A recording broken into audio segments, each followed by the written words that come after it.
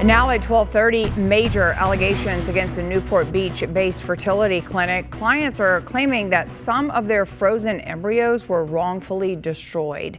Now, these customers have now filed a lawsuit against the clinic. They allege that employees used a toxic chemical to clean the incubator where the embryos were kept. KTLA 5's Orange County Bureau Chief Chip Yost live in Santa Ana with the latest developments. Chip?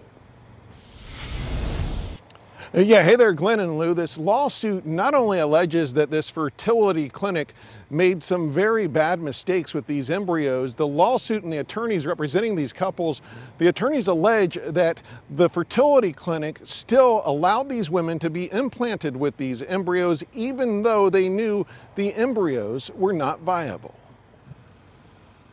I went through a lot of, painful injections. This is a lot of time and effort. And then to find out that that was all for nothing was just devastating.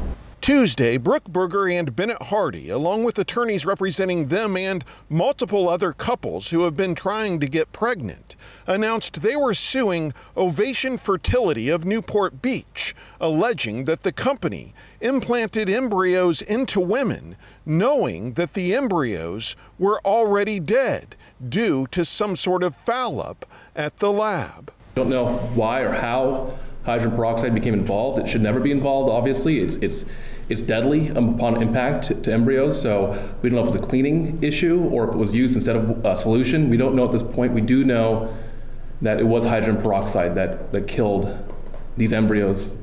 And our experts, this will be the subject of expert testimony, our experts have informed us that they absolutely would have known that these embryos were non-viable, or should have known, prior to implantation.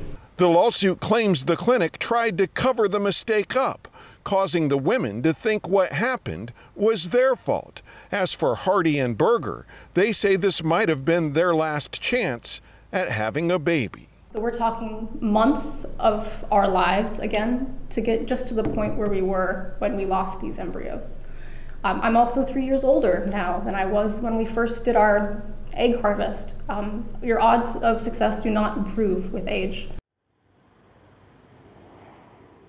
We did reach out to Ovation Fertility for a comment about this lawsuit, but so far have not heard back. Reporting live here in Santa Ana, I'm Chip Yost, KTLA 5 News. All right, thank you, Chip.